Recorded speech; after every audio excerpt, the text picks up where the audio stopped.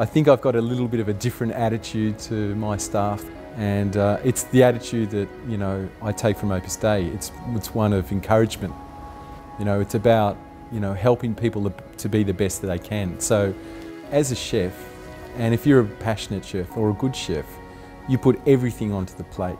You can still just be in your kitchen and answering the telephone and making cups of tea.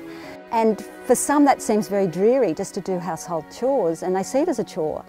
But for me, suddenly it became something really beautiful. And so to me it was like a new dawning. It honestly was. I just saw sweeping the floor. I used to make the joke that I would go to heaven on the back of a broomstick.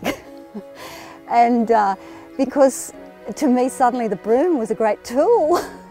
And I think that's made the big difference, that just everyday life suddenly has a new dimension and brings us closer to God. And I guess as parents, as adults, often, you know, that we sort of think, okay, I've achieved what I've got and I don't have to be any better. But we can all be better at what we are, better parents, better professionals, better friends. It's doing ordinary things really well and persevering, actually, because it sounds great, but to persevere is really hard. You, as a mum, you're running along and there's hurdles, okay, like sometimes I meet the mums at school going, how's your hurdle? Yeah, you're jumping the hurdles? Yeah. And that's the same, just keep on going, yeah, persevering. To be a good Christian, I have to be a good teacher.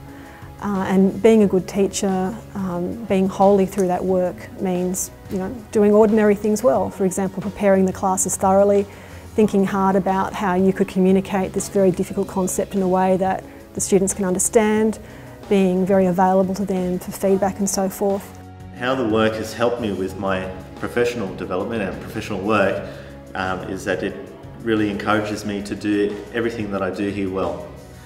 So when I speak to students, I try to do it passionately, you know.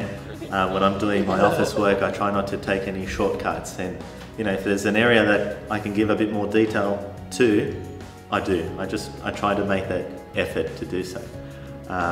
You know, and even just really basic things, you know, trying to come to work on time and finish on time. You know, to some that might be just common sense, but that's emphasising the work, and all that has helped me.